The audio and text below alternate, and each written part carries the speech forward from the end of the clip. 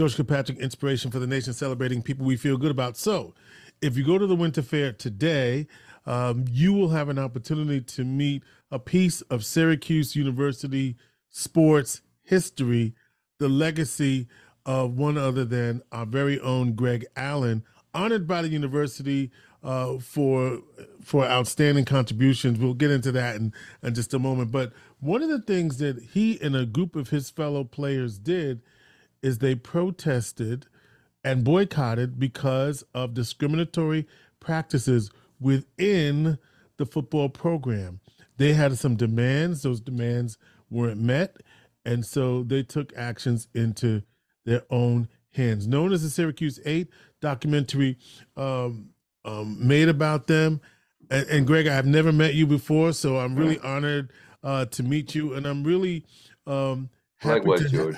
And I'm happy to have this opportunity for our audience to hear your story from the very beginning, as you were at Syracuse University during a very critical time that led to some amazing things that we'll get to as well. Thank you.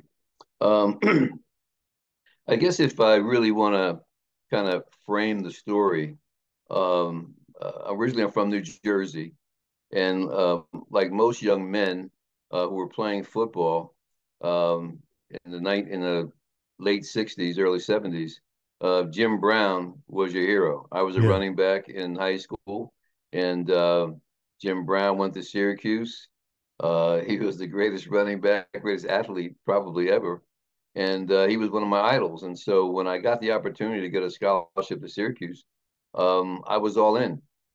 I assumed that since there had been so many great Black athletes like Jim Brown and Ernie Davis and Floyd Little and John Mackey, and it goes on and on, that it was a great place for African-American athletes to matriculate, get a good education, and also have an opportunity to fulfill a childhood dream of playing in the NFL.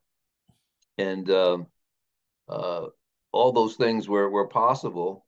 But as we know, there was some racial discrimination, in which the university termed as institutional racism, that we had to deal with. To kind of frame it for the viewers, imagine this. My first day on campus, I arrive at the airport. I'm picked up by my coach. On our way to my dormitory, he tells me that he's so glad I decided to come to Syracuse, that too bad freshmen can't play. He thinks I can make a contribution right away.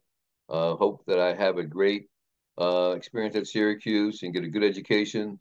But while I'm here, don't date any white girls. And so that was within the first 10 to 15 minutes of my arrival in Syracuse.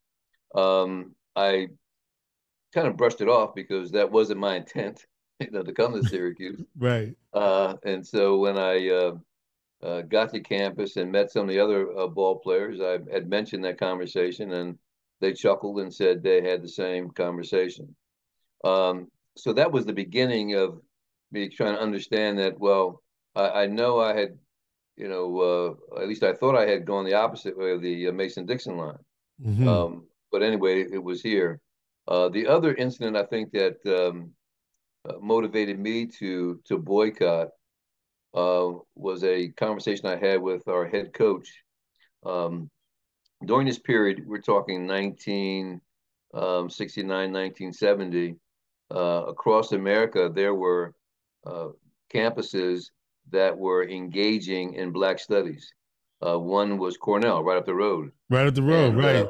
They yeah, didn't and- they I don't know, was that the year that they took the building over, or was that a little bit later? It was right after that. I think they took it over, and then following that, that's when they got the Black Studies program. And then following that, I think that following spring, we were trying to get it at Syracuse. And so a couple student athletes, a couple students came to me and said that they'd like to have a student athlete accompany them when they talked to the Dean of Men about putting a Black Studies program on campus. I thought it was a great idea. I decided to join them. I was a participant, but I wasn't a leader in the meeting. Couple days after the meeting, I got a call from the football office saying that the head coach would like to speak to me. Um, I assumed maybe that it was about spring practice since it was February or so, and I thought that maybe he wanted to make sure I was in shape and ready to go come spring. When I got to his office, we sat down, and I just remember this scene vividly. He peered over his glasses at me and said, "What's this I hear about you and this black crap?" Oh, And as you might think, a little stunned, a little, and I said, "Coach, I'm not sure what you mean." He said, What's that I hear about you and this black crap?" And I said, "Oh, are you talking about the Black Studies program?" And I told him, I said, "Yes, I went up and I was a participant, but yeah, I thought it was a good idea, and so they needed or at least they wanted some diversity in the group, and they asked for a couple of student athletes, and they asked me, and I said I would do it." And he said, "All right, well, you got a decision to make. Do you want to be black or do you want to be a football player?" oh, And for me, at 19 years old, um, that was a defining moment for me, because even in those few seconds, I knew that we were talking about my humanity. That you didn't see me as a black man who played football, but you saw me as a football player who happened to be black. mm-hmm. And I decided then that there had been some other incidences, and we had been talking amongst ourselves, and shortly thereafter, we decided that we were going to boycott. Now, each of us had our own experience of why we were led to boycott, but those were two of the tipping points for me. And so when you say you were led to boycott, what did you specifically, what were you deciding that we weren't going to play, because deciding to boycott also, wouldn't that also put your scholarships in jeopardy as well? Um, yes and no. Okay. Um, the decision to boycott uh, came about by, of course, the era that we were in. Sure. Martin Luther King and civil rights and marching and boycotting, the Montgomery bus boycott, etc. And so we were trying to think of something that would get um, someone's attention, or the university's attention, since the coach didn't seem to be paying attention to us. And And this is Coach Swartzwelder? yes, yes, Mm-hmm, yes. mm-hmm. And so for us, of the eight of us who initially boycotted, five of us were starters. Mm. And so we thought that, of course, that would have an immediate impact, and we would get, the attention that we thought that we deserved, and the issues deserved. And so after, I guess, consulting and mulling it over with one another, we decided that we were going to boycott and, not attend spring practice. Again, under the hope that once they realized that our demands weren't anything out of the ordinary. I mean, what we asked for was um, expert medical attention. A little known fact that the doctor at the time was a gynecologist. Our team doctor for the football team was a gynecologist by practice and trade and training. We asked for better academic counseling. The reason being that most of us didn't have an academic counselor, but our coaches. They were making decisions about our classes and our minors and majors. Um, we also wanted that to make sure that positions were assigned based on merit and not color. At the time, you're talking the late '60s. Um, uh, Black players didn't play quarterback, center, or middle linebacker. Mm. Those are supposedly the thinking positions, and we were excluded. Um, and the other thing is that we wanted the school to hire a black coach. We wanted an integrated and diverse coaching staff. We wanted someone that we could uh, um, air our grievances with, an advocate. And so the idea wasn't to change football or stop football at Syracuse. It was that we wanted the same opportunities as everybody else, and we wanted to make Syracuse a better place, and that was our goal. And so it was eight of you. Oh, how come I see nine sometimes? Okay. The Syracuse eight, there were eight football players who boycotted. There were eight scholarship athletes who boycotted.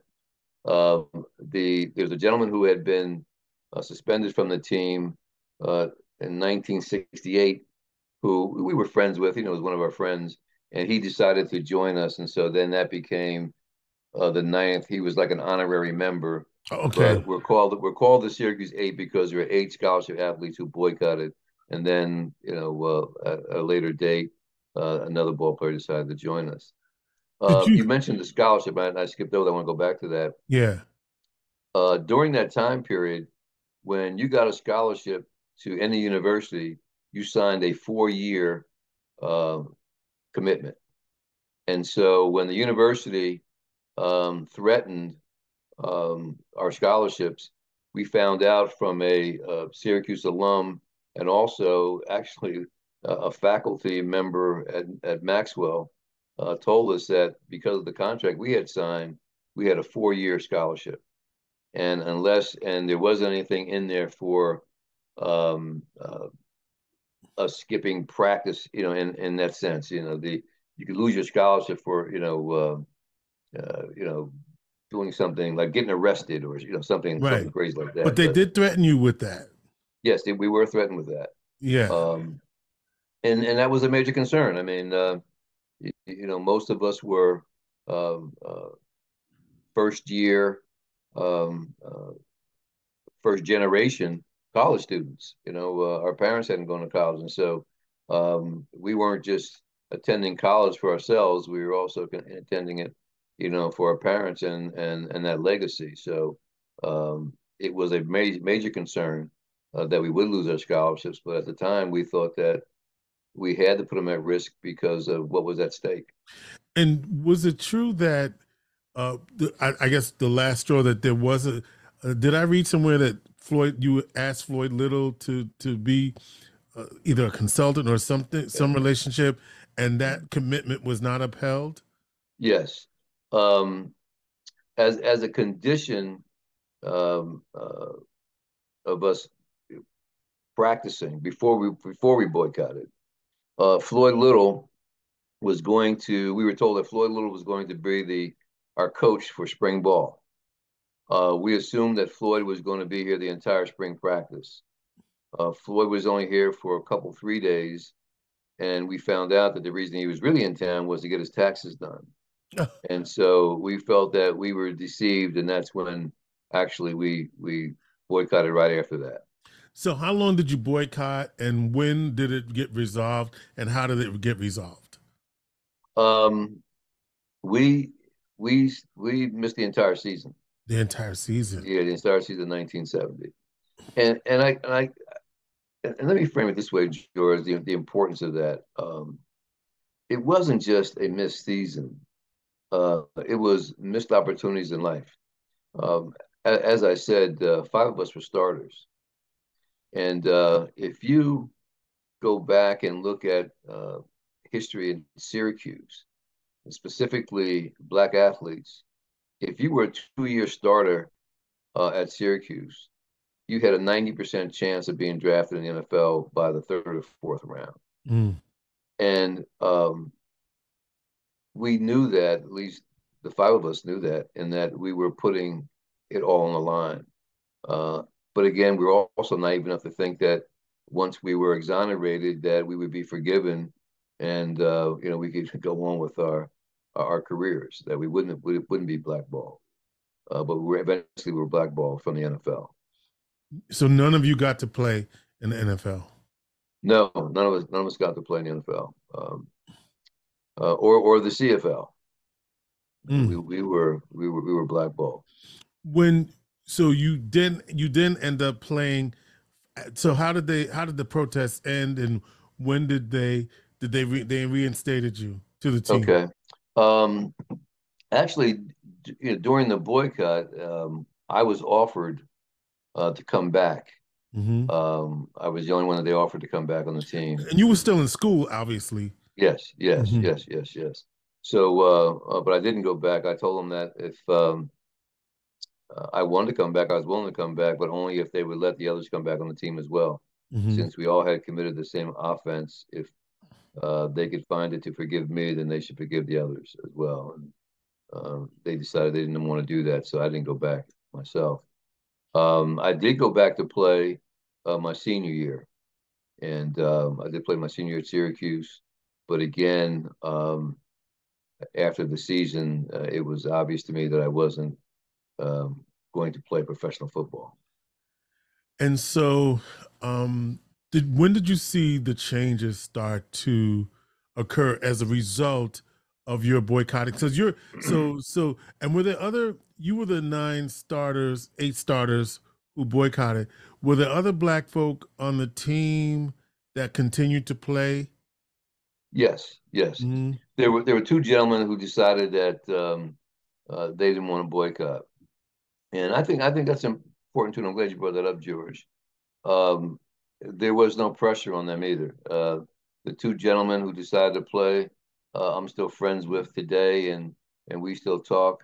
But we just felt that everybody had to make an individual decision, Mm-hmm. and uh, you know, they wanted to play, and we said okay, and we all moved on. Um, I think the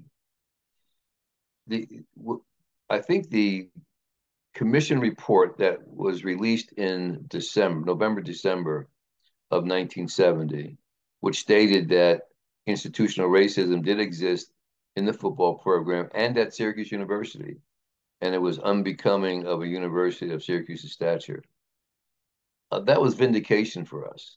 Mm. Um, and you know the vindication uh, came about by the university admitting that there was institutional racism, and not just us professing it or saying it. And so I would say immediately after that, the university decided to make some changes, and but everything happens gradually, as you know. I mean, I sometimes use the metaphor about our experience, and I think about, or think of it this way: think of 8 young men with no maritime experience in a rowboat trying to get an ocean liner to change course. Mm. Mm. You may be successful getting the ocean liner to change course, but because of your lack of maritime experience and knowledge, you don't realize that the wake can be just as devastating as a collision with the ship. And so that's something that we all had to deal with. We thought that once, the report came out, that we would be vindicated, and everything would go back to normal, but that wasn't the case at all. But in 2006, you received the Chancellor's Medal of Yes, Extraordinary Courage. And in 2009, you received the Varsity Club Letterman of Distinction. yes. Did that feel like exoneration as well? Oh, absolutely, absolutely. And I'll give Syracuse credit, and especially in today's world, where people are running from their history and running from their Mm. past, and trying to modify it any way they can. Syracuse, um, you know, went straightforward, and said, yes, we were wrong, and we want to apologize. And that was a big moment for, Nancy Cantor to apologize to the Syracuse Eight. It was very important to us. And Letterman of Distinction, and the mural that we have now. There's a Syracuse Eight Scholarship. There's a Syracuse Eight Courage Award. And so we've been honored over time, and I think that's the other piece of our story. Um, I think, yes, it would have been great to play in the NFL, but in in the NFL, you're only one whack away from you're being a career ender, and uh, I can't think of, if I were to ask someone, name me 15 players from the Chicago Bear team from 1970, they could probably remember four or five. Um, but now for the Syracuse Eight, we're part of Syracuse history. And if you ask me right now, would I rather be one of the Syracuse Eight or a former member of the NFL? I would say I'd rather be one of the Syracuse Eight. Because you stood up to institutional racism and were vindicated and validated of the concerns that you raised. And oftentimes people don't get to have that even in their own lifetime. Right, right. And that's special, and again, when I go up on campus and I see the athletic department and diversity in the coaching staff, the diversity in team sports, the diversity on the campus itself. When we were at Syracuse, the minority population was 2%. It's now 32% or something like that. And again, I mean, we look at that and can say that we helped reshape Syracuse. I sometimes talk about the fact that Syracuse in 1870 was a university whose charter and pillar said that there would be no invidious discrimination here. And 100 years later, it took 8 young student athletes, Black student athletes, to echo that and amplify that in the boycott, so that the school would realize and still be and become the institution that it set out to be. And so when I see Syracuse today, I see efforts of the Syracuse Eight. I see the boycott. Mm. You graduated in '73 from Newhouse, and now in your lifetime, you have gotten to see Syracuse University do what you may have thought to be unthinkable even then, is the first Black head coach, Dino Babers, who now is going on to Arizona. Mm-hmm. And now we have Fran Brown, who came from, was it Georgia? Yeah, Georgia, yes. Yeah. Who's now the head coach. So what does that say to you about Syracuse? It says to me that Syracuse has arrived. I mean, I can't think of another major program institution that's had 2 Black head coaches back to back. I mean, that tells me it's almost unheard of when you think about it. Right? Absolutely. Yeah, that tells me that the school looked beyond that. That they were looking for the right person to do the job, and they were more interested in what was in the best interest of Syracuse than what was in the best interest of some who might have looked to Syracuse to go in a different direction. Greg, I'm proud, man. I'm proud of that. Yeah. And Syracuse has done right by you, and like you said, rarely do you get the opportunity to receive an apology. And thank God for Nancy Cantor being here at that time, right? Because it might not have happened. Right. Right? There was no doubt in my mind that Nancy Cantor was the catalyst for all this, and Darryl Gross. Hold on a second, Greg. Also, something is going on here. Let me just. I'll just keep going. Just pause this real quick. It wouldn't have happened without Nancy Cantor. Nancy Cantor, I think, is one of the strongest people in the world. It wasn't something that Syracuse University immediately embraced, and but she was stalwart with it and wanted to move forward. And again, I also have to give Darryl Gross credit too. Yeah, Darryl also, decided to support, Nancy and support us in that. So, And when you think about it, African American athletic right, director at right. Syracuse, right? So, Yep, yeah, yeah. yeah, yeah. And I also am going to give Chancellor Severwood credit too. Since he's been there, he's made sure that the Syracuse 8 haven't been forgotten, and I think that mural is a testament to that. That's in the JMA Dome.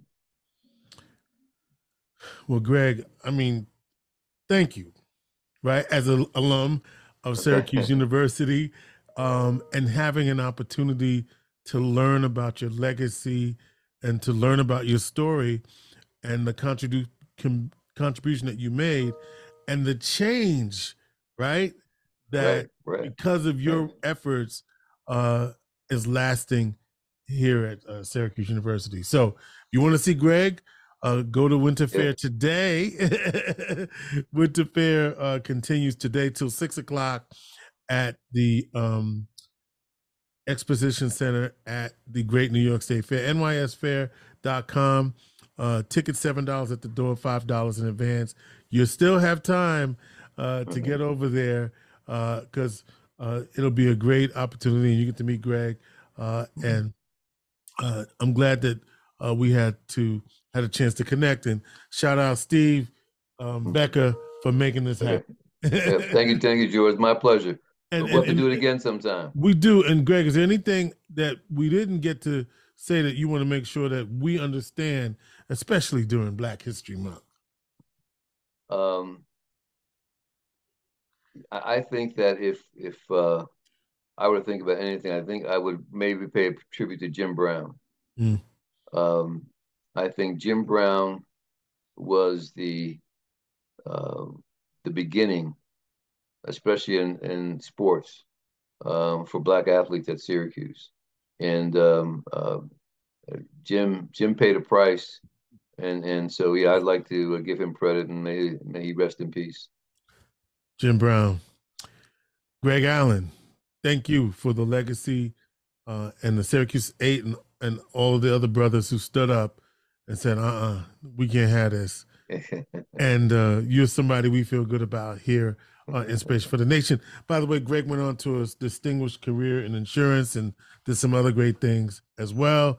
Even though we would have loved to have seen you in the NFL, you said yourself, I'd rather have done this than have done that, which is stand up against racism institutionally and in communities. So we thank you for what you've done, and your legacy continues. Thank you, George. I appreciate it. Inspiration for the Nation.